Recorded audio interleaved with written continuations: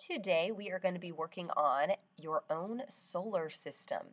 First, we need to work on the background. You will receive chalk pastels, and you can use whatever colors you'd like to just add some splotches of color around the page. Don't fill in the whole page though. Afterwards, you'll use your fingers to blend this in. Make sure that you continue blending until it gives a nice soft appearance.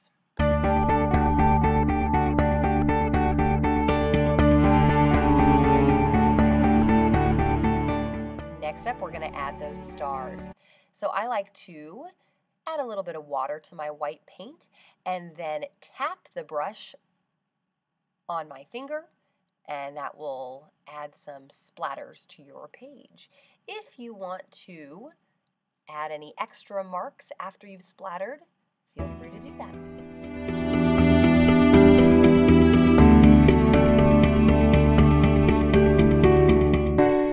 Texture is an element of art. Texture is the way something feels, and we can give our artwork texture.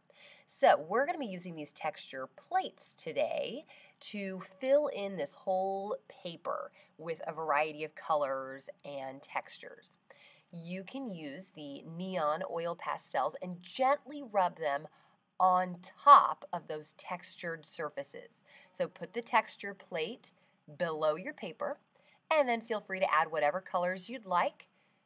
We're not actually creating the planets right now. We're just filling our paper with color and texture so that we can cut out some planets from this later. If you don't want to use the texture plates, you can also just color directly on the paper. After you have filled the paper with your oil pastel color, we're going to go over top of that with some watercolor to fill in those gaps and just give it some more color and interest. If you would like a large star or the sun in your solar system, I would make sure to kind of find a big space on your paper designated for that.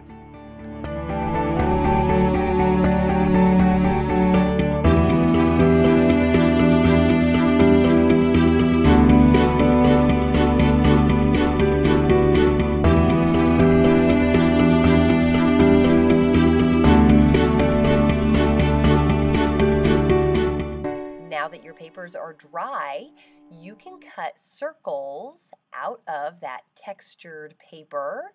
I would try to get a variety of sizes. So cut some large circles, some smaller, and you can try to find the most interesting areas of your paper to get those. If you want a large sun, you can cut that out as well.